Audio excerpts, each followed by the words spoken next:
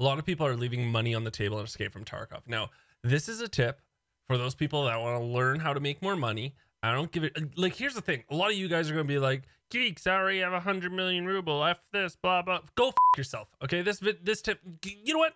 Leave this video. Go on.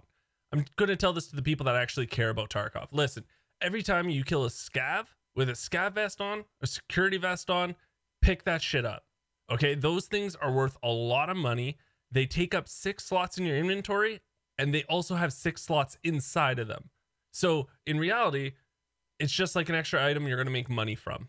Scav vests are going from anywhere between 17,000 and 21,000 rubles, and then security vests are going for anywhere between 15,000 and 19,000 rubles. This is all free money. This is free because you're going to fill it up with 6 other items that you have in your inventory, so it takes up no extra spaces. Make sure you follow me on Twitch and make sure you subscribe here.